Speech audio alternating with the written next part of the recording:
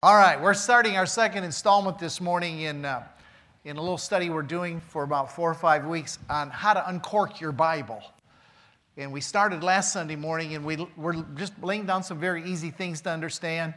And the first thing that we talked about last Sunday morning that we need to draw on seriously if we're going to uncork our Bible. And I think there is such a wealth of understanding and knowledge in here and revelation that we haven't tapped into because we don't understand some very fundamental principles about how to understand what's being written here. And so if the Bible to you has been a book that kind of puzzles you or confuses you, or you've never really gotten a lot out of it, I think you're going to value from this as we go through over the next 2 or 3 weeks. We started very, very fundamentally last week, and we said the first thing you need to understand when you approach your Bible, when you open it up, you'll notice that there are 2 covenants. There's an Old Testament and a New Testament. How many already knew that? I know you did because there's like this white page in there that says Old and New, right? The Old Testament and the New Testament are addressed to 2 separate groups of people for 2 separate reasons. So we have 2 covenants. The Old Testament, the Old Covenant, was directed specifically to the children of Israel, and it contained a covenant of law. The New Testament is directed to all the nations, and it is packed full of a revelation of grace.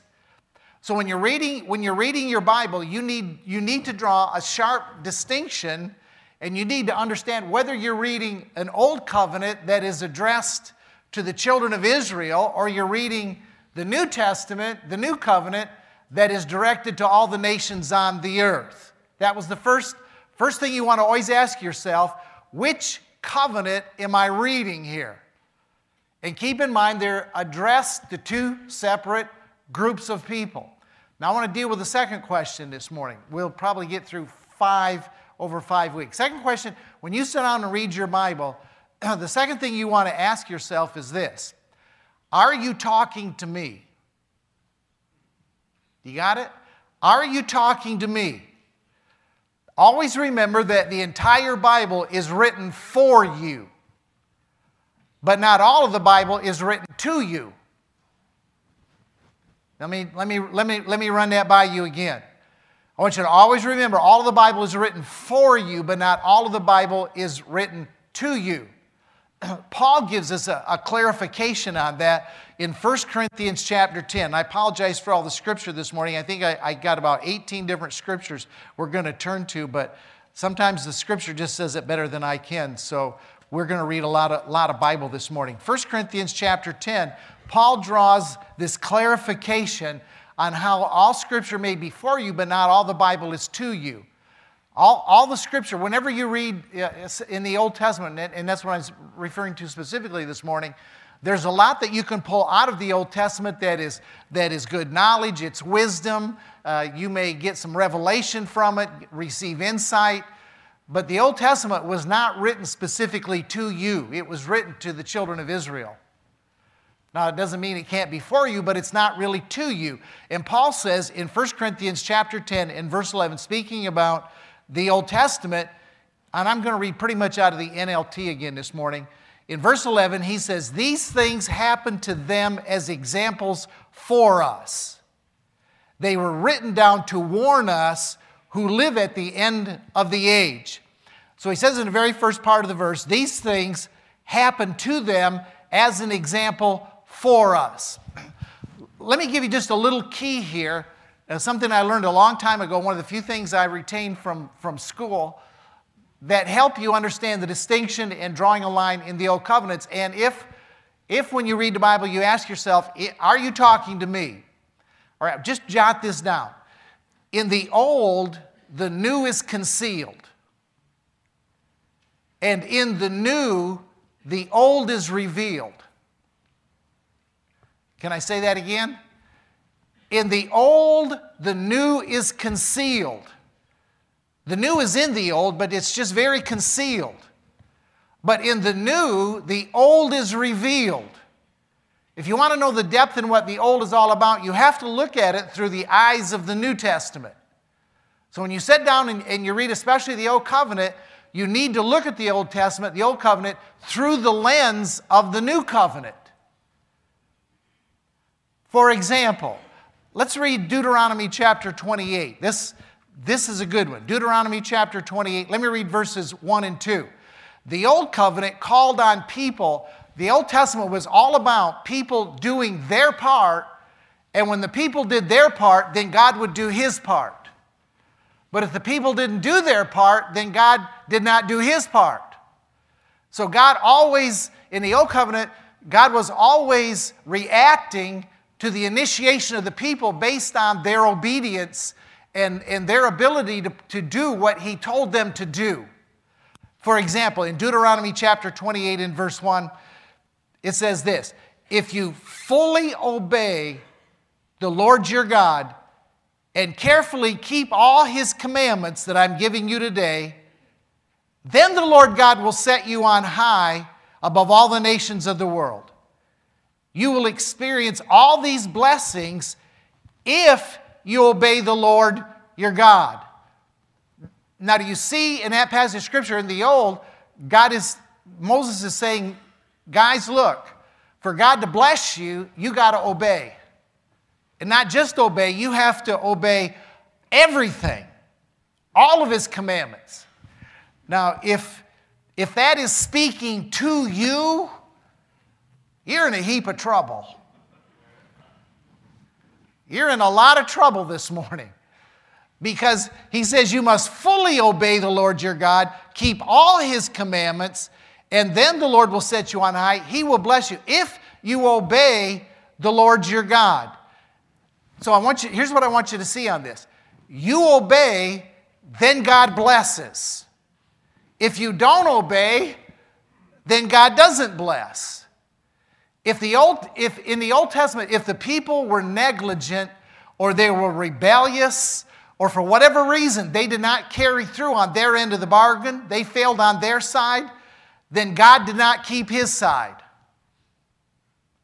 And in verse 15 of the same chapter, it says this: if you refuse to listen to the Lord your God and do not obey all the commands and all the decrees that I'm giving you today, then all these curses will come on you and they will overwhelm you. Now again, if that's speaking to you, you're in a heap of trouble this morning. When you read the Scripture, it's important to ask, are you talking to me?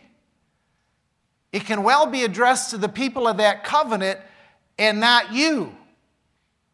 Now we can learn from their experience. There's wisdom, there's revelation, there's insight, but it's not written to you. The new covenant is not a covenant. The new covenant is not a covenant of you do your part, then God does His part. There's a line of distinction there. Old covenant, you obey, you do all that God says, then God reacts to your obedience. The new covenant is not a covenant of you do your part, God does His part. And that is a carryover of understanding from the old covenant. And because we have that mentality, and we've kind of been trained with that mentality in the church, when we come to the new covenant, we read the new covenant through the eyes of the old covenant, and we're looking for what I have to do for God to bless me, for what I have to do for God to pour out His favor on me. And that is not how the new covenant reads. That is a huge misunderstanding that has confused and affected multitudes of people today. It affects, when you read the Bible and you see, okay, I have to do my part, then God does His part, it affects how you read the Bible. It affects how you see God. It affects what you believe. It affects how you believe. When you read Scripture and you say, okay, this is talking to me, I have to do my part, and then God will do His part, what it does, it creates a works mentality in us that drives deep within us that if I don't do, then God won't respond. Now, the truth is this: you have absolutely no part in the new covenant. If Jesus spoke the truth, when Jesus hung on the cross and He said, "It is finished, then not only did he fulfill his part, he fulfilled your part. So all that's left for us to do is to celebrate and give him thanks that he has finished his part and finished our part. So when you then read something like Deuteronomy chapter 28 verse 1, you read it through the eyes of the new covenant. You begin to read it through the eyes of grace, and you would say this. You would read it like this. You'd say, if you fully obey the Lord your God and carefully keep all his commands that I'm giving you today, then the Lord God will set you high above the nations of the world. You'll experience blessings if you obey all that the Lord your God says for you to do. Now what you'll do is you'll look at that through the eyes of grace, and you'll say, thank God that Jesus was my obedience. That Jesus fulfilled my part of obeying. He kept every command. He kept every law. He kept everything that he needed to keep. And he did it not just for you, he did it as you. So when you come and you read a verse like Deuteronomy chapter 28 verse 1, you can say, thank you, Jesus, that you are my obedience. Therefore, God will respond. It's not based on my response. Now, so then that brings a question. How is the old like the new? Frankly, it isn't. What is the common ground of the Old Testament with the New Testament? There is absolutely none. They are two different covenants, two different groups of people, speaking to us in two different ways. So when you sit down and read your Bible, you need to ask yourself, are you talking to me? And when you read Deuteronomy 28:1, it may be for you, but it's not speaking directly to you. And you begin to look at it then through the eyes of the new covenant, and then it will talk to you. There is no common ground between old and new. There is no common denominator, no thread. Now, I will tell you that in the old, the new is concealed. In the new, the old is revealed. But they're two different covenants, and they speak to us in two different ways. So much so, we read this last week. Let's read again Hebrews chapter 8 and verse 13. This is a hard thing for us to dismiss, that the old covenant does not have jurisdiction, nor does it have a rule or a say over the people of God today. So much so that in Romans 8 the 8th chapter and the 13th verse, the last verse of that 8th chapter of Romans, it says, when God speaks of a new covenant, it means he has made the first one obsolete. It is now out of date and will soon disappear.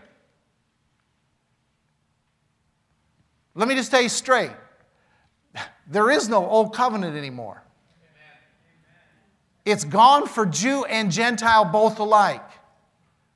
Am I saying don't read it? No, I'm not saying don't read it. You should read it. I'm saying you should learn from it. You should gain wisdom from it. But listen to me. It is not a binding contract. You're under a superior covenant. The new covenant is what the Father, through the Son, in the Spirit, has already accomplished for you.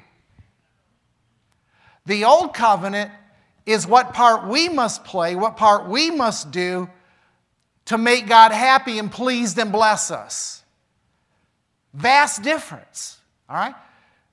Now, you would think by this time in history, we would have learned, we would have at least proven, or we would have looked at the example as we read earlier, where Paul said that what they did was left as an example for us. You would think that we would look at the example of those in the old covenant and see that they could never keep it, that they could never fulfill it, that they could never please God by their actions, that they could never please God by their obedience. If pleasing God was based on obedience, man was totally lost.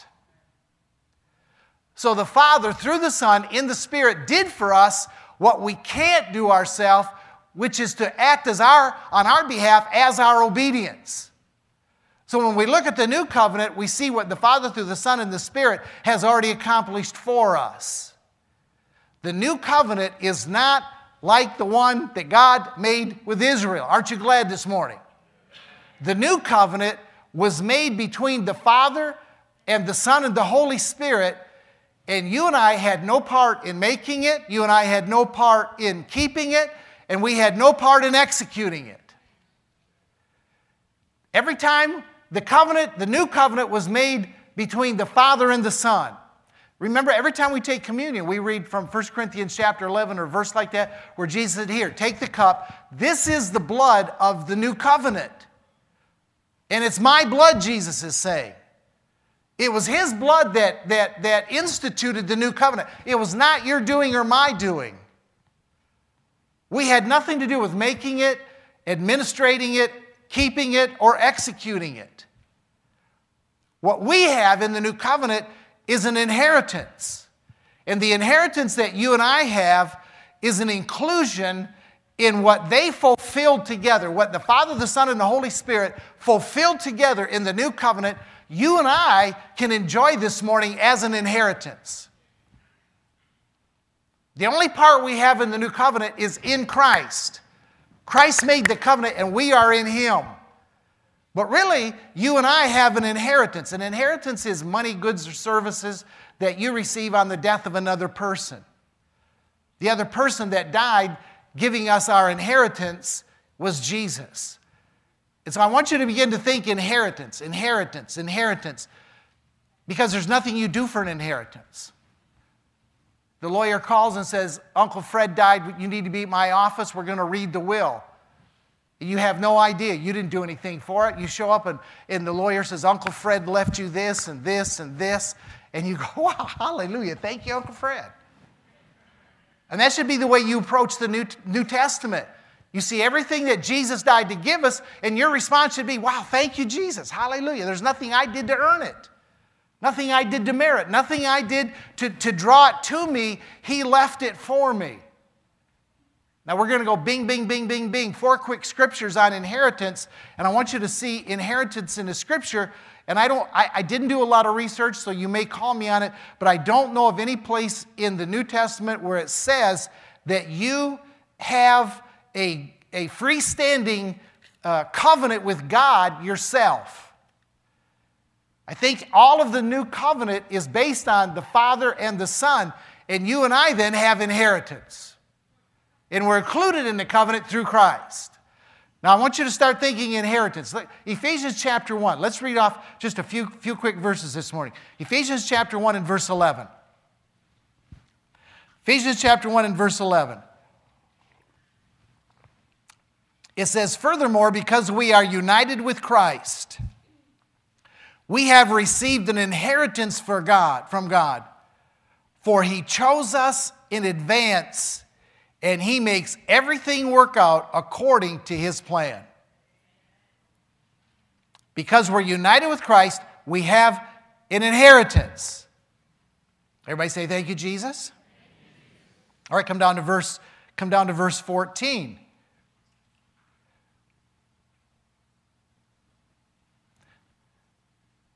The Spirit is God's guarantee that he will give us the inheritance he promised, and that he has purchased us to be his own people. He did this so we would praise and glorify him. That's just so good. The Spirit is God's guarantee that he will give us the inheritance he promised, and that he has purchased us to be his own people. He did this so that we would praise and glorify him. All right, now verse 18, same chapter. Verse 18, same chapter. I pray that your hearts will be flooded with light so that you can understand the confident hope he has given to those he called, his holy people, who are his rich and glorious inheritance. Did you know you're God's inheritance? Even God has an inheritance. It's you. You have an inheritance. Your inheritance, let me make it real easy. Here's your inheritance. Your inheritance is Christ. Everything that he is, you have inherited. Everything that he purchased, everything that he bought, everything that he got through his death, his burial, his resurrection, Everything that he has purchased is not only just yours, he is yours. He is your inheritance this morning. Let's read a couple of more. Colossians, Ephesians, over to the right. Colossians. Let's try chapter 1, verse 12. Colossians chapter 1 and verse 12. Colossians chapter 1 and verse 12 says, always thanking the Father, He has enabled you to share in the inheritance that belongs to His people who live in the light. Chapter 3, verse 24. Chapter 3, verse 24. Colossians chapter 3, verse 24, remember that the Lord will give you an inheritance as your reward, and that the master you are serving is Christ. One more. 1 Peter chapter 1. 1 Peter chapter 1. 1 Peter chapter 1, verse 3. All praise to God, the Father of our Lord Jesus Christ. It is by His great mercy that we have been born again, because God raised Jesus Christ from the dead. Now we live with great expectation. And verse 4 says, and we have a priceless inheritance. An inheritance that is kept in heaven for you, pure and undefiled, beyond the reach of change and decay. So what you have an inheritance. That means this morning that you are an heir. An heir has an inheritance. What is it? What we did it in school. Is it Galatians chapter 4? I think it's chapter 4:7. Galatians 4:7. Let me read it out of the NLT. Then I want to read it out of the mirror. NLT says this: now you're no longer a slave, but God's own child, and since you are His child, God has made you His heir. All right, let's read it out of the mirror. The mirror says this: can you see how foolish it would be for a son to continue to live his life with a slave mentality? Your sonship qualifies you to immediately participate in all the wealth of God's inheritance, which is yours because of Christ. So what's left for you to do? God has given you this inheritance. What is left for you to do? All that's left for you to do is to say, Father, thank you for the inheritance. The whole inheritance comes to you by grace. It's unmerited. It's unearned. It comes to you simply because God has changed in His approach in how He deals with people. In the old covenant, you had to obey, you had to do, you had to fulfill the law, and then God responded to your obedience with blessing. Now, when we come to the new covenant, God begins to bless you with an inheritance before you do anything.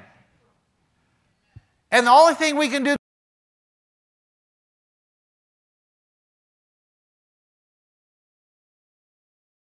is say thank you. So if you've never said thank you for your inheritance, just give Him a thank you this morning. Do you know that could be the biggest tool of evangelism that we have never used in the church? Have you ever heard anybody address a group of unbelievers and tell them what their inheritance is? To tell a group of unbelievers, look what He has provided for you. Let me tell you what you have today because of what Christ did. Not because of your obedience or what you're going to do, but because of what He has freely given to you. Have you ever heard anybody say to a group of unbelievers that in the Old Testament, God gave you an invoice for your sins? You owe. But in the New Testament, He doesn't give you an invoice. He gives you a receipt that is marked paid in full by the blood of Jesus.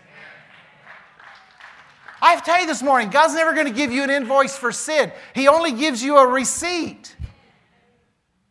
So the covenants, the Old Covenant, the New Covenant, have contrasting voices. When you read the Bible, you need to ask, are you talking to me?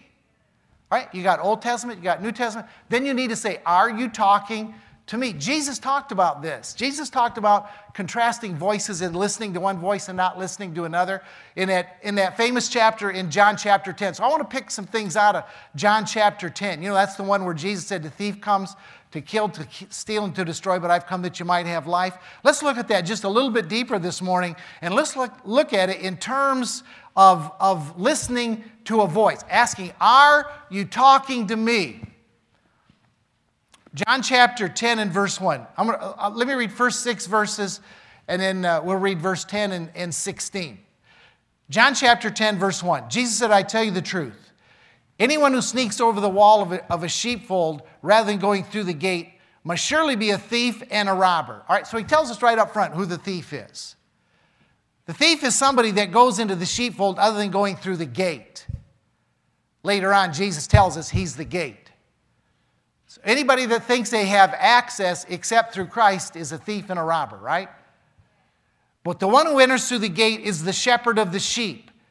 The gatekeeper opens the gate for him, and the sheep recognize his voice. The sheep recognize his voice. The sheep recognize his voice. When the sheep hear the voice of the shepherd and they say, are you talking to me? The sheep say yes. You know the voice of the shepherd this morning. He calls his own sheep by name and leads them out. After he has gathered his own flock, he walks ahead of them and they follow him, watch, because they know his voice. So when you read the words of spirit and life and you say, are you talking to me? You'll know he's talking to you because you know his voice. Verse 5, they won't follow a stranger. They will run from him because they don't know his voice. Verse 6, those who heard Jesus use these illustrations didn't understand what he meant, so he explained it to them. Now let me just read verse 10. This is the one. The thief's purpose is to steal and kill and to destroy. My purpose is to give them a rich and satisfying life. Verse 16, I have other sheep too that are not in this sheepfold. I must bring them also. They will listen to my voice, and there will be one flock with one shepherd. Now, the key to understanding what Jesus is saying here is who is he talking to in this 10th chapter?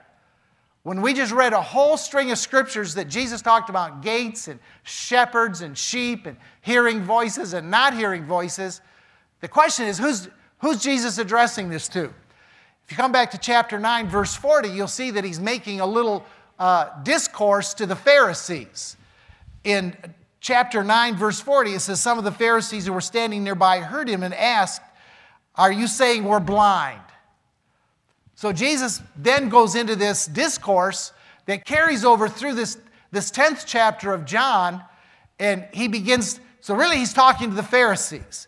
So I want to submit something to you this morning. I want to submit to you that the thief is not the devil.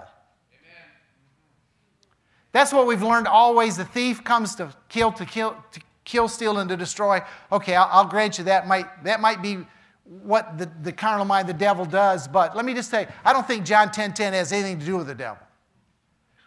I think what Jesus is talking about are two sets of voices and two groups of people here. He's talking about the voice of the Pharisee, which is the voice of law, and he's talking about his voice, the Good Shepherd's voice, which is the voice of grace. I want you to think this morning or ponder or meditate that perhaps the thief that he's talking about here is the voice of the Pharisee or the voice of law because it gives no life. The voice of Jesus is the voice of the shepherd. It's the voice of grace, and it does give life. And the voice of the shepherd, the voice of Jesus, gives voice to every sheep. He says in verse 11 of that chapter, I am the good shepherd. The good shepherd sacrifices his life for the sheep. The sheep hear the voice of the good shepherd. The sheep hear the voice of grace. But the sheep do not hear and they do not follow the voice of law. Verse 4 and 5, let's read that again. Verse 4. And after he has gathered his own flock, he walks ahead of them, and they follow him because they know His voice. You know the voice of Jesus this morning. When He speaks to you, you know His voice and you follow Him. But He says in verse 5 that the voice of a stranger, and He's speaking to Pharisees here. He's speaking to Pharisees that are entrenched in law. And in verse 5, He says they don't follow strangers, they run from strangers because they don't know their voice. They hear the voice of grace. When you read what Jesus said, when you read the New Covenant, and you say, "Are you talking to me?" You know He's talking to you. But when you come to other parts that aren't consistent with what He has said, you'll say, "It may be for me, but it's not to me." I can get something out of that. There might be some wisdom. There might be something I can pull out of that, but it's not being directed to me absolutely. So when the voice of law is confronted by the voice of grace, it always reacts the same way. And we read that in verse 19 and verse 20. Let's read that. When grace confronts law, when the voice of grace confronts the voice of law, it always reacts the same way. And here it is in verse 19. When He said these things, the people were again divided in their opinions about Jesus. Some said, "He's demon-possessed and out of his mind. Why listen to a man like that?" Verse 21, others said, "This man doesn't sound like a man possessed by a demon. Can a demon open the eyes of the blind?" And I'm going to suggest He's not just talking about physically blind. Can a man possessed with a demon open the spiritual eyes of a spiritually blind person? Absolutely not. But anytime grace confronts law, there's always a resistance to it. Because law is hearing a voice that says, you must do in order to be. You must do in order to have. You must do in order to achieve. But when the voice of grace comes, it's the voice that the shepherd has laid his life down for the sheep. The sheep did nothing. What did you ever do to get the shepherd to lay his life down for you? Nothing. He did it because He wanted to, right? Now here are some voices that you're going to hear between the two covenants, and you're going to have to make a determination on which one is for you. Are you talking to me? Let me read 2 or 3 Old and New Covenant. I want to show you the contrast. Then you've got to make a distinction when you're reading Scripture, if it's directed towards you, if the voice is speaking to you or not. For example, Isaiah chapter 59 and verse 2. Isaiah chapter 59 and verse 2. We're just going to have to knock these off real quick this morning. And I'm trying to draw some contrast today between 2 different voices in 2 different covenants to get you accustomed to hearing the voice of the Good Shepherd, the voice of the covenant of His grace. In Isaiah chapter 59 and verse 2, it says this. Isaiah says, "It's your sins that have cut you off from God. Because your sins have turned away, because of your sins, He has turned away and will not listen anymore." Now, is that voice to me? Now, if that voice is to me, I can understand how in church we came up with the idea that sin separates us from God.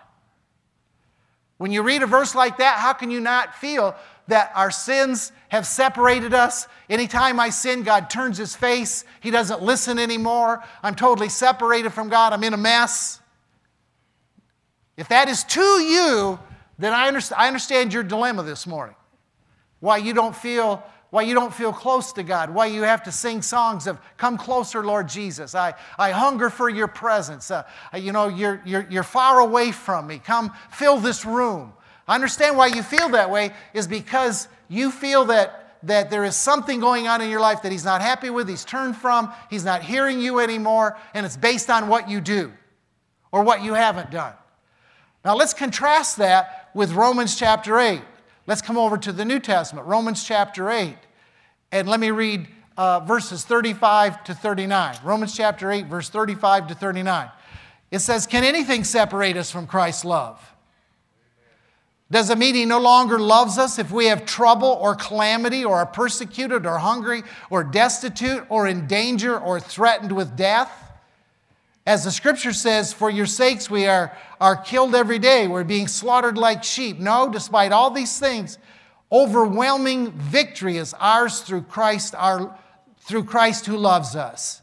And he says in verse 38, and I am convinced that nothing, now you just need to listen to this. I am convinced that nothing can ever separate us from God's love. Neither death, nor life, neither angels, nor demons, neither our fears for today, our worries about tomorrow, not even the powers of hell can separate us from God's love. No power in the sky above or the earth below, indeed nothing in all creation will ever be able to separate us from the love of God that is revealed in Christ Jesus our Lord. So Isaiah said, sin separates. Paul said, nothing separates. Now, you have to ask yourself, who's talking to me here? Who's talking to me? In Jeremiah chapter 17 and verse 9, this is one, if you've been in church any length of time, you've read this one. Jeremiah chapter 17 and verse 9. It says, the human heart is the most deceitful of all things and desperately wicked.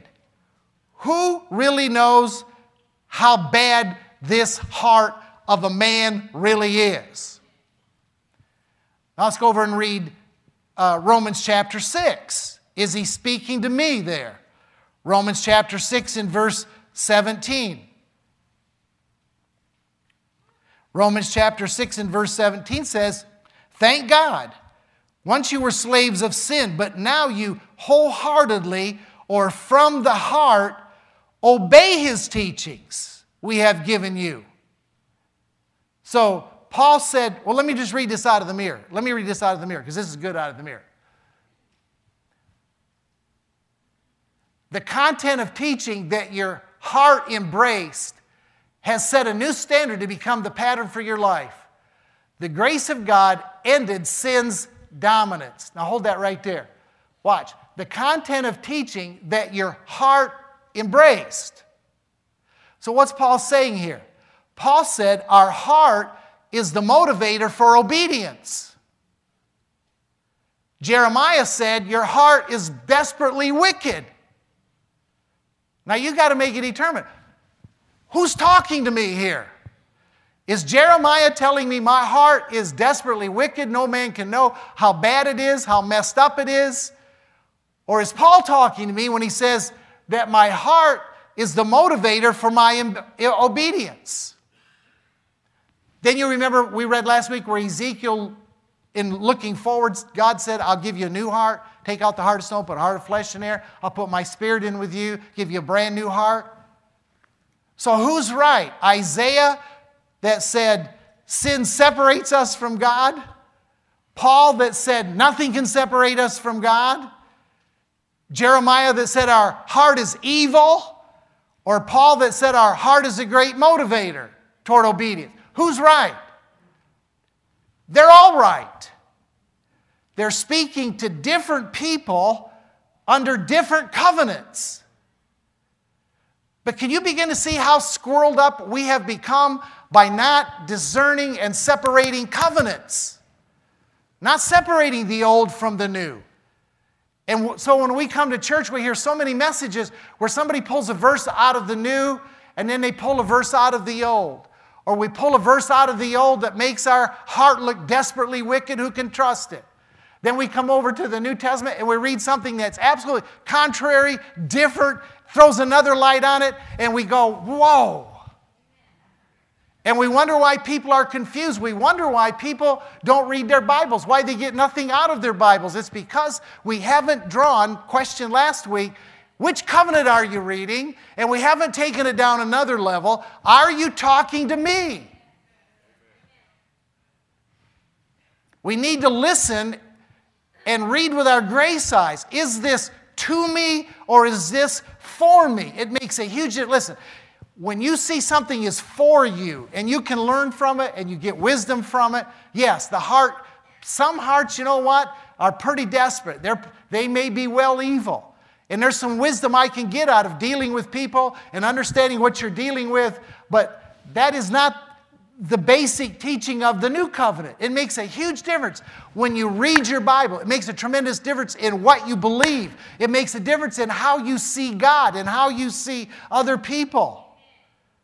It is impossible, body of Christ, to try to obey the voice of the old covenant and the new covenant at the same time. You cannot do it. If you listen to the voice of the old, it will confuse you, and you'll not get out of the new what you need to get out of the new. Now here, I'm going to give you one I've taught many times. And my mind was blown this couple of days ago because David Carter, one of the guys that spoke, used to be our youth pastor here, and he remembered when I taught this scripture. And I went, oh man. Because I taught it, I'm going to read it for you because it's one everybody, I'll tell you, I could get some prayer meetings together on this verse. This was a prayer meeting gathering verse. 2 Chronicles chapter 7 and verse 14. 2 Chronicles chapter 7 and verse 14. Now look at this.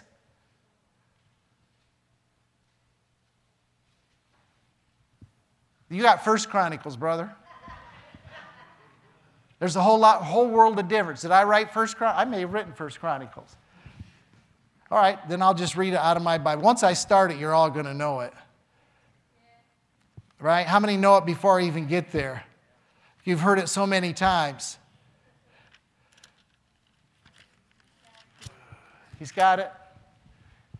Then if my people who are called by my name will humble themselves and pray and seek my face and turn from their wicked ways, I will hear from heaven, I will forgive their sins, and restore their land.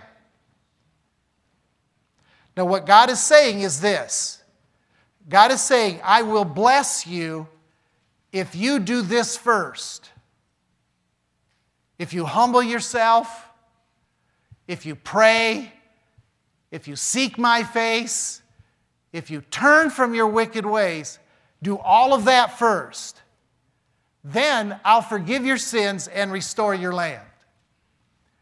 Do you see any works mentality in that? Now I'm telling you, you can almost every citywide prayer gathering that you'll ever attend, that is the verse. The old covenant is always a two-sided proposition. You do this, and God will respond. All right? The old covenant is two sides. It's a proposition. And this verse says it so well. You humble yourself, you pray, seek His face, turn from your wicked ways. You'll hear from heaven. Then you'll hear from heaven. You won't hear from heaven until. And so you always wonder, have I turned from all of my wicked ways? I'm not hearing from heaven. I don't know how many citywide prayer gatherings I've been to, and honestly, nothing really changes a whole lot. So I have to say, did I turn from my wicked ways? Did I seek His face hard enough? Did I humble myself enough? Did I pray long enough? Where did I miss it? Because God said, surely if I do those things, that I will hear from heaven. So if I haven't heard from heaven, it must be the onus is on me because I haven't done enough. So let's gather again and let's cry and wail and let's plead and beg God some more to do for us and to come, and maybe He'll show us where we're missing it here so that because we do want Him to forgive our sins and restore our lands. This verse will make you a God chaser. Tommy Tenney wrote a book called God Chasers. This will make you chase God. Now Paul said, is that talking to you? Is that talk? Don't answer me. Just is that to, or is it for you? There might be something in there that's of value, but is that actually talking to you? Is God saying, look, you got to do this and this and this and this and this, and if you don't do it perfect, you won't hear from me, I won't forgive your sin, and I won't heal your land. And there are multitudes of Christian people today that believe that God is not working in our country enough because we're not doing all of those things. And I see it all the time. Now here's what Paul said. Paul said in Romans chapter 2 and verse 4. Romans chapter 2 and verse 4. Romans chapter 2 and verse 4 says, "Don't you see how wonderfully kind, tolerant, and patient God is with you? Does this mean nothing to you? Can't you see that His kindness is intended to turn you from your sin?" Now let me read this. Let me read this out of the mirror. The same verse out of the mirror.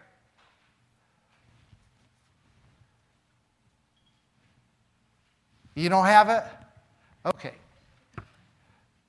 Romans chapter 2 and verse 4, listen to this. "Do not underestimate God's kindness. The wealth of His benevolence and His resolute refusal to let go of us is His patient passion is to shepherd everyone into a radical mind shift." The New King James says, "It is the goodness of God that leads us to repentance." So now watch. 2 Chronicles 7:14 says, the voice of the Old Testament says, if you repent, then God will show you His kindness. Now watch the shift. The voice of the New Testament, the voice of grace says, God shows you kindness. And because of this overwhelming flood of kindness and love and mercy, you will repent. Amen. Now you have to ask yourself, who's talking to you? Who's talking to you? Does God want us to humble ourselves, seek His face, turn from our wicked ways? Yes. Does He want to forgive our sin? He already has, but yes. Does He want to heal our land? Yes. But it comes as the result of a revelation of the kindness that God has toward all of us, each and every one of us. And I'm telling you, the reason we're not seeing the humility and the repentance and the things that 2 Chronicles 7:14 said we had to do first to see the favor and the blessing of God is because we don't have a revelation of the favor and the goodness and the blessing of God, which brings a effortless, natural response of humility, repentance, and turning from sin. Dear Jesus, if we could just see how good God is, how kind He is, that He's not standing back offish with His arms folded, waiting for you to grovel and beg and gather together and plead for Him to do something. He knows that when you see how good that He really is, and when you know that He's talking to you through His grace and His love, there's going to be a response that comes from you of repentance. That's exactly what Paul said. It is the goodness of God that leads us to repentance. So rather than telling our world how wicked they are, how lost they are, how undone they are, in an effort to get them to repent, how about if we begin to give a revelation and a disclosure of how good He is and what His kindness is about and how His love overflows, knowing that based on what I feel God says to me, are you talking to me? Yes, you're talking to me. When I see your kindness, your goodness, then I will repent. There's only one voice to you. It's the voice of the New Testament. When you know which covenant is speaking to you today, it gives you a right mind. It gives you a right outlook on a lot of things. It'll change the way you see God, first of all. It'll change the way you see yourself. It'll change your identity. Are you speaking to me? Covenant of law, covenant of grace. What you read in the Scripture may be for you with value, insight, but it might not be directly given to you. Now, don't leave church today saying, Pastor said we don't have to humble ourselves and pray. No, listen, I'm saying the motivation that brings us there is different. We don't do those things to get God's favor. God pours His favor on us, and as a result of His favor, those things happen. Because we haven't emphasized His favor enough yet to where people get it and see it and light up at how how awesome God really is, we still use a crowbar to get him to repent. We use manipulation and control and fear. That if you don't repent, brother, I'm going to tell you something now right now, God's going to be after you. They just don't know my Father.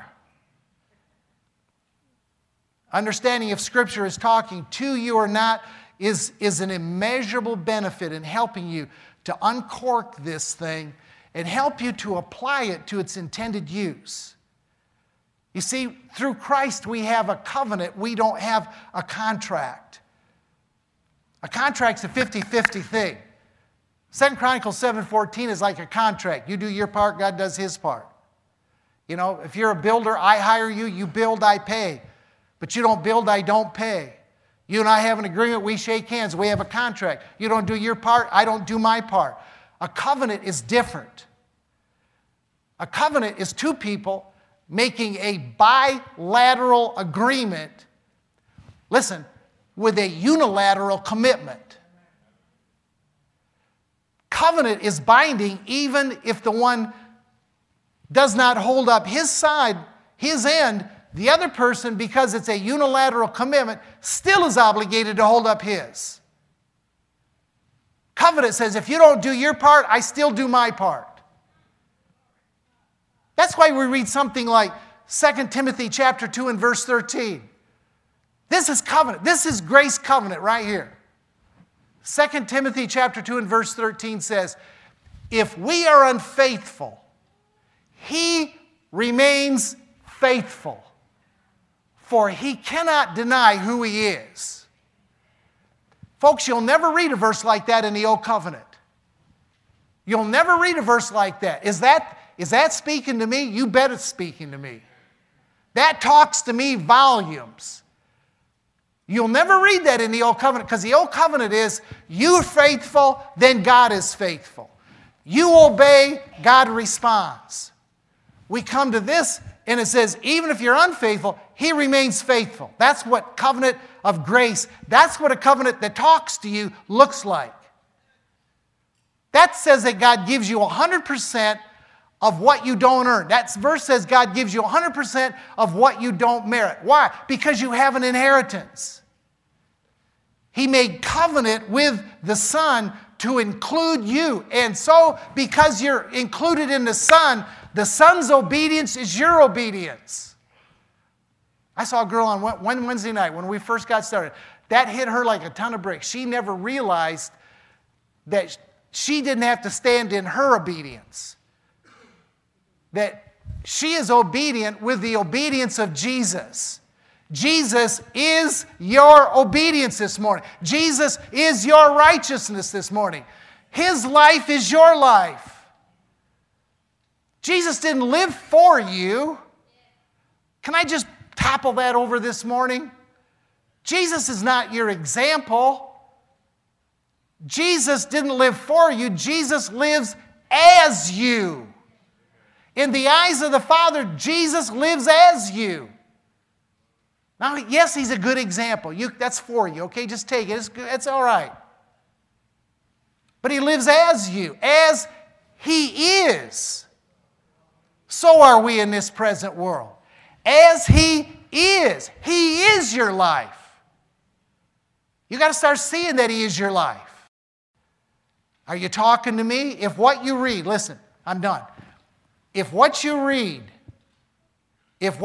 tells you how much you are like Jesus, you're perfect, you're holy, you're righteous, you're redeemed, you're justified, you're reconciled, you're accepted, yeah, it's talking to you. If what you're reading tells you how much you have to do yet to be like Jesus, it's not talking to you directly. It might be for you, but it's not talking to you.